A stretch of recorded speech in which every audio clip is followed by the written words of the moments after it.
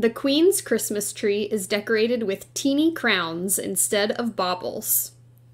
On Monday, when Kate Middleton and Prince William reunited with the Queen for a festive appearance outside Windsor Castle, bloggers Tom and Lorenzo noticed an interesting detail.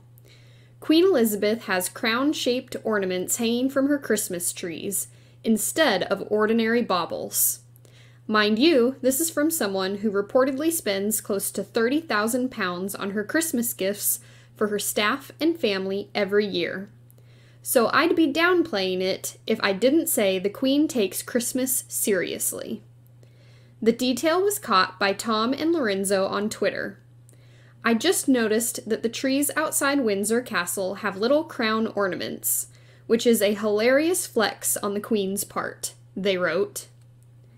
Funny enough, this wasn't the first time the Queen donned a crown on her tree. Last year, Buckingham Palace released a photo of her with the next 3 heirs to the throne, making Christmas puddings for charity. In the back was a marvelously decorated tree with crown, thrones, and miniature corgi ornaments.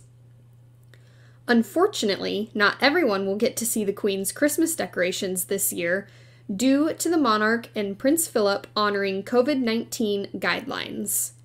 A palace spokesperson told People, having considered all the appropriate advice, the Queen and the Duke of Edinburgh have decided that this year they will spend Christmas quietly in Windsor.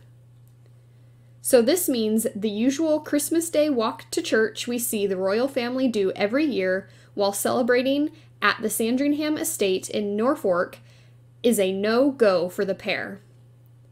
They are fortunate to spend Christmas with their family every year, but they understand that their family will have competing demands over the Christmas period and are content to have a quiet, festive season this year, a second source told the magazine.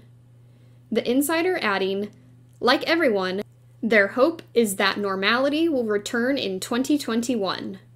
Amen, Queen. Thank you for watching.